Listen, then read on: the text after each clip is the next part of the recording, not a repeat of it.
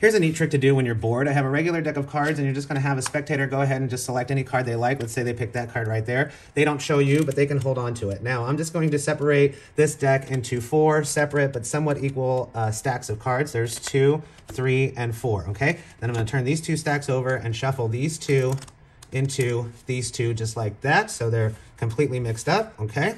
Now I'll even shuffle these into here like this, all right? Completely mixing up the order of the cards, and now I'll shuffle this stack into this stack just like so. Okay, so in the magic industry, we have something that's called a mess, okay? But if I just give the cards a magic tap, just like that, I can get all the cards to tell me. Let's see, I have the ace, 2, 3, 4, 5, 6, 7, 8. I'm missing the 9 of diamonds. I have the 10, jack, queen, and king, so you must have selected the 9 of diamonds.